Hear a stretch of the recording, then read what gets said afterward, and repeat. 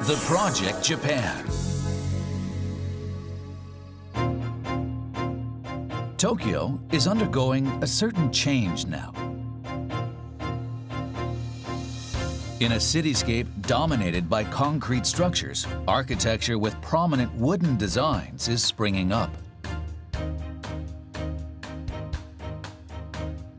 About 2/3 of the Japanese islands are covered in forests, and for a country such as Japan where subterranean resources are scarce, wood is seen as an essential circulatory resource. Wood also has what's called a carbon fixation capability, an advantage which could help solve the world's environmental problems.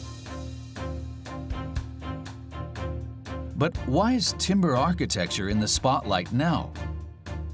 We spoke with Mikio Koshihara, a leading researcher in the field. Timber architecture in Japan until now could only be applied to two-story homes, for instance, or low-rise buildings, such as two-story schools and government offices in outlying regions. With changes in the law, it's become possible to apply it to high-rises, and that started in the year 2000. And now, in the 2020s, it's become relatively easier to do this because of technological advancements in areas such as earthquake and fire resistance. That's not to say the hurdles are lower, but it certainly has become relatively easier to build multi-story wooden structures. In 2010, the Japanese government established the Act on the Promotion of the Utilization of Wood in Public Buildings, with the aim of encouraging the use of wood to cultivate forests and revitalize the forestry industry. One of the earliest to take action was Takenaka Corporation.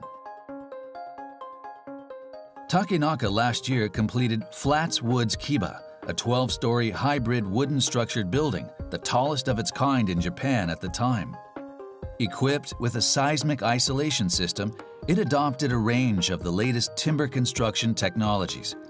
The property is used as a furniture and service-inclusive corporate dormitory with a total of 250 rooms. In 2008, the company completed a reinforced concrete apartment building called Flats Toyo on the same property, creating a distinctive contrast of two square-shaped buildings.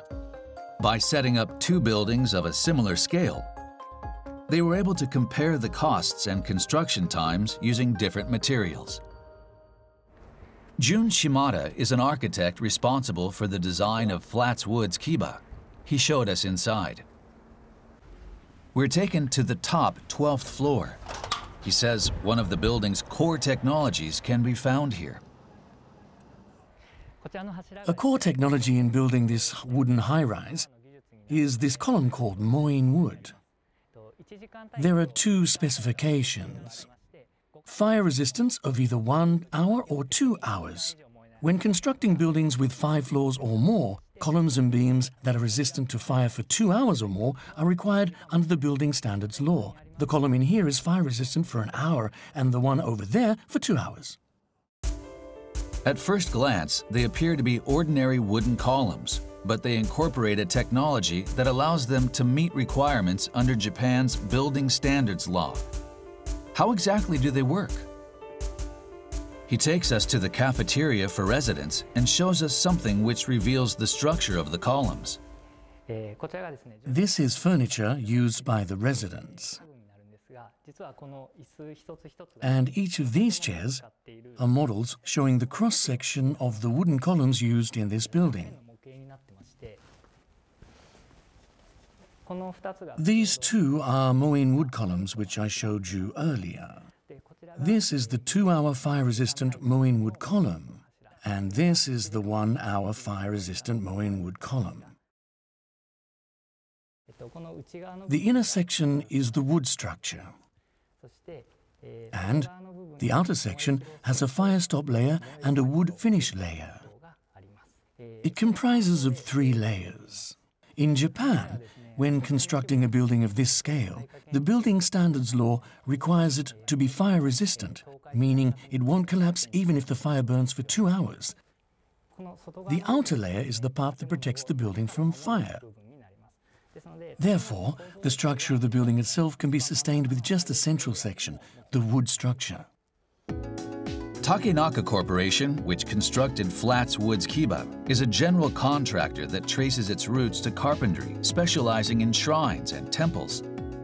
They are among the earliest in the industry to develop and commercialize fire-resistant laminated lumber and cross-laminated timber technologies for use in mid- and high-rise buildings.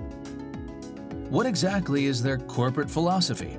We spoke with Hiroyuki Matsuzaki, a senior advisor of the Wooden Architecture Promotion Department. Due to climate change measures and decarbonization, we need to promote the use of wood, which is a circulatory resource. We need to promote wooden architecture as environmental architecture. We believe it's a global trend now. In Japan today, forest devastation and the decline of the forestry industry are major social issues. Typhoons can cause landslides and flooding.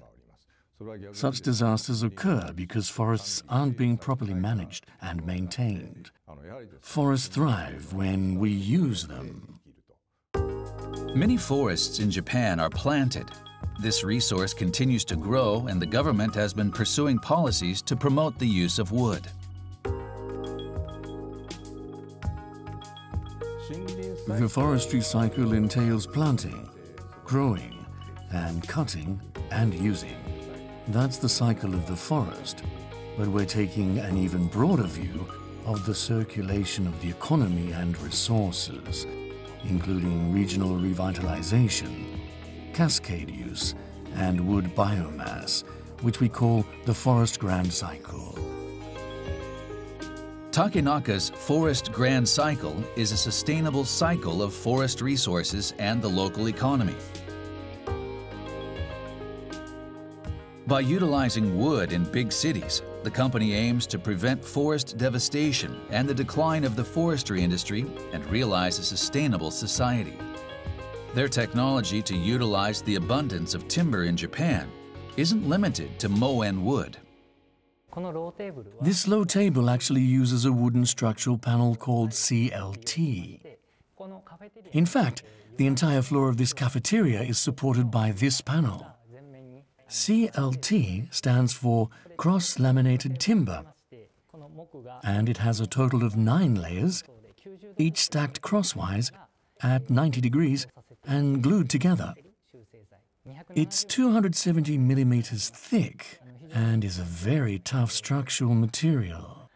Japan, as you know, is prone to earthquakes, and there have been many major fires in the past. So earthquake resistance and fire resistance are crucial. Implementing designs that meet the Building Standards Law is what requires the most innovation. One of the features of this building is that we set up the common use area on the 12th floor. On the top floor, the fire resistance requirement is for 1 hour, so we're able to use materials with 1 hour fire resistance, and there are fewer restrictions on the interior design. We can also freely choose the angle of the roofs. Therefore, we have greater freedom in terms of design. Above all, this place has a spectacular view, and we really wanted the residents to be able to enjoy the scenery. What do the residents living in this corporate dormitory think about their living environment? I was very excited when the HR department asked me if I wanted to move into this department, to this dormitory. The room is very comfortable. It's fully equipped and fully furnished. I also like that the furniture is also made of wood. It gives more warmth. The room itself isn't that big, and there isn't space to put many things. But because of the wood, you feel a natural sense of warmth. Throughout history, Japanese people have lived in woody spaces, so I think we have a preference for that. Is a space with wood really that comfortable? We spoke with Masaki Sugiyama, who researches the relationship between people and wood. We constructed an experimental model home on the grounds of the Forestry and Forest Products Research Institute. We set up 2 rooms, one with a wooden interior and one without. And 2 subjects moved in, allowing us to measure certain indicators. For example, we were able to acquire data showing that with a wooden interior, a person's pulse rate doesn't increase as much, and that it helps reduce stress. Research into the benefits of wood until now has tended to focus on just the sense of smell or touch, or the visual appeal of experimental and model spaces. We're also focusing on quantifying the benefits, such as whether working people can relax, productivity can increase, or in the case of commercial facilities, whether customer traffic grows. Ginza, a major shopping district in Japan. A project is underway here to build a new commercial facility on the main street that incorporates wood throughout to promote greater use of the resource. They've adopted a hybrid structure with fire-resistant laminated lumber for the front section and steel on the central part. Using timber makes it possible to be environmentally friendly, as well as offer a more visually appealing building. Some companies even request wood from specific regions. Timber high-rises are seen to address a number of social issues in Japan, but will they become more widespread? Medium and high-rise timber architecture is something that hasn't existed in the more than 1,000-year history of timber architecture in Japan. We believe fundamental functions such as earthquake resistance, fire resistance, and livability are important, of course, but also making timber architecture more attractive.